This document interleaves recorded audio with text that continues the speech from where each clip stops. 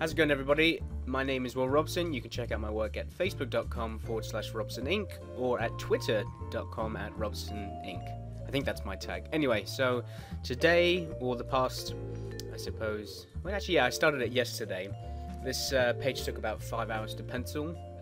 This is for a book called Meta Rising, which I'm starting the first issue of, and this is the first page for. And I'm starting to put a lot more detail into my pencils. Generally, I didn't consider myself even penciling anything because since I'm a penciler and inker and work digitally, I usually went from pretty rough pencils into a finished product. But I found recently, I found over inking all of my books that I get to the inking stage and there's a lot of guesswork of line weights and incorrect form, and that's what this stage really is. The pencil stage is to try and get as much correct form down as possible. And when I say form, I mean trying to render out all of these objects I'm drawing as much occupying a space as a three-dimensional object as possible.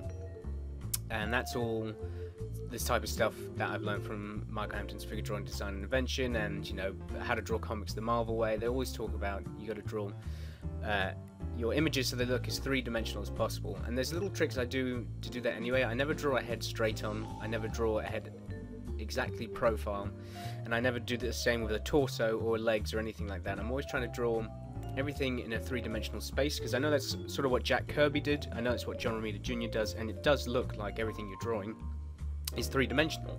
And the better I can get at making stuff look three-dimensional, the better I will get at being a comic book artist. So this is a pretty crazy page. It's not going to make too much sense just by looking at it because it's more one of these sort of recap pages where it's the first page and they're basically saying there's a massive war that went on, and then you sort of see certain characters or people related to certain characters as I go on. Anyway, I'm going to talk a bit about what I'm drawing. So I'm drawing this crazy ripped Russian dude, which I just basically made like the whole character. These are all like people with superpowers fighting, but in a military aspect. And I've been studying a lot of Spawn recently, about issues 50 through 100. I've never actually seen them before until maybe a couple months ago.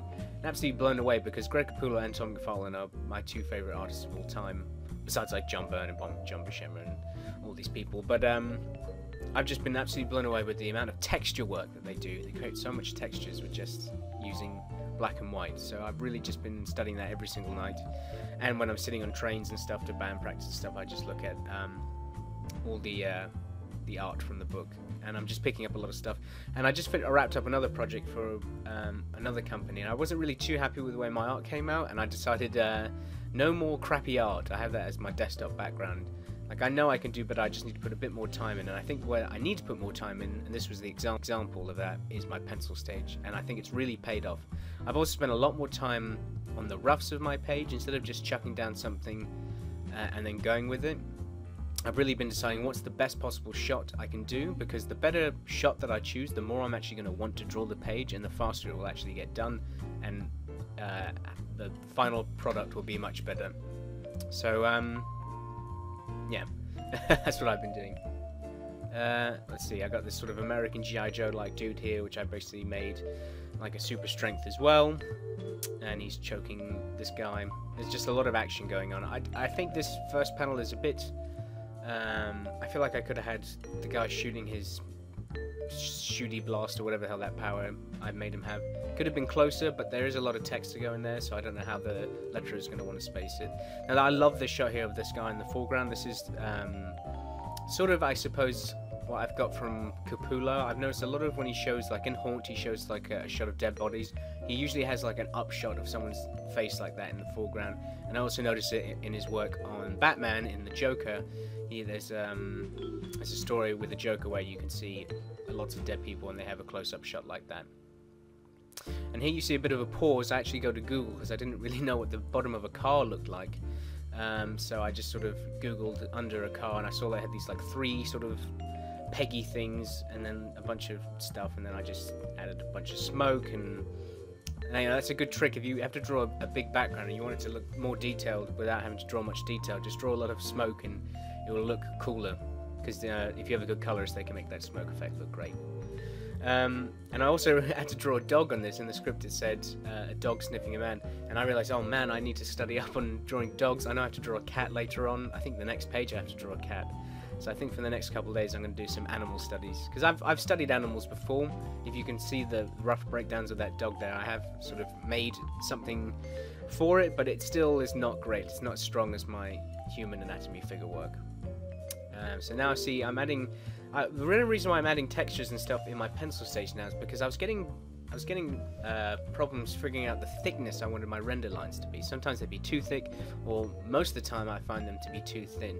So now I've just chucked in. I'll be chucking in loads of more render lines than this in inking, and I'll be recording that as well, so you'll see the difference. But I chucked it in there just as a reference of, hey, this is how thick you should make it. So here I'm doing the dog. I decided in the end I was just going to make him sort of a curly-haired, almost border collie type dog, just because I can draw that type of hair quite well, instead of learning how to draw fur and stuff. It says they're more hairy dogs than fur.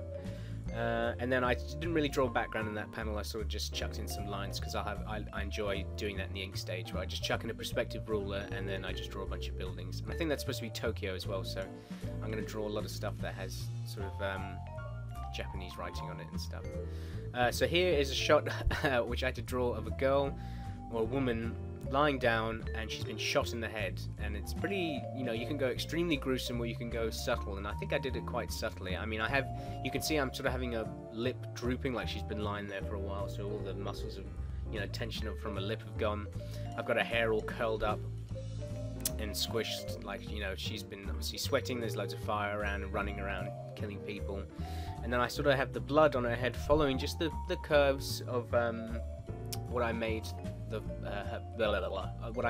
form of her head like. And then she's supposed to have a what are they called? A thing around her neck that's got a picture of a baby on it, which is one of the main characters, because this is a flashback. And then I realized halfway through in the script it said she needs to have some electricity shooting out of her hand, her dead hand, to show that she had electric powers. So I just chucked in a quick hand there, and I sort of covered up a lot of anatomy with rubbish and stuff, because the great thing about drawing rubbish and rubble is that no one can tell you, like, oh, that looks wrong, because you can't go wrong drawing rubble. It's not like that's the perfect anatomy or the perfect form for rubble. And I learned that from Todd McFarlane. He loves, I mean, if you look at Spawn and stuff, he loves drawing a bunch of rubble. Now this panel I redid about 6 times or something, and I'm really happy with the choice I chose in the end. And now I'm getting into the fun stuff, which is sometimes I used to wait to do the step I'm about to talk about in inks, which is draw like things like a coffee cup on the table and a newspaper. I figured, oh, I can just do that in the inks. But when I got to the ink stage, I was so lazy by then. Like, I just wanted to get the page done that I would just skip doing all that and just chuck in render lines. So I figured, right, how about in the pencil stage, I add those in now, like you see here. And then in the ink stage, it's already there. All, you know, I can easily just chuck line weights in, and then suddenly I've got this incredible, what seems like more detail, when all I've done is chuck in a teapot and a cereal bowl and a newspaper and a pencil. And I've got little things like the pencil is pointing towards the character, and I'm going to have this bush, like this shrubbery here. And it suddenly it just feels like a far fuller shot when there really isn't that much detail. These sort of shots that you can show looking down, I mean, obviously you need to be good enough so you can draw these type of perspectives, because I used to have so much trouble with this. But those shots always look impressive, and they always bring great variation. Because one thing you should always avoid is drawing a shot from straight on. I mean, it's great you obviously can draw straight on shots, but try and have one shot on every page that's either a worm's eye view or a bird's eye view, or just some interesting angles of faces and things, because it doesn't look as flat. Because what I find in a lot of newbie comic book artists, and what I used to do myself, was I would always draw straight on shots. And I remember showing my work to a guy called Ian Churchill. He's one of my favourite artists. He drew Deadpool in the 90s and stuff. He's always at England, what's it called, Comic-Cons. That's what he told me. He's like, switch up your shots and do this and that. And it really helped me a lot. And that was maybe 2-3 years ago. And I've come a long way since then. So now I've got this other guy, and he's working on, I know he's supposed to be inventing something, so I have him sort of using a soldering iron, because I don't even know that's what it's called. And this time I actually did chuck in spotting blacks there, because I just wanted to show them that that's what I'm going to do, where he's, you know, whatever the sparks are flying from what he's doing. And then in the script it just said there's some guy in the background in a suit, I have no idea who this guy is, and I figured, well, if he's inventing something and someone's watching him, he's probably got to look a bit smart, so I gave him a little mustache. He kind of looks like Commissioner Gordon, but whatever, it's all good practice for hopefully eventually drawing Batman one day.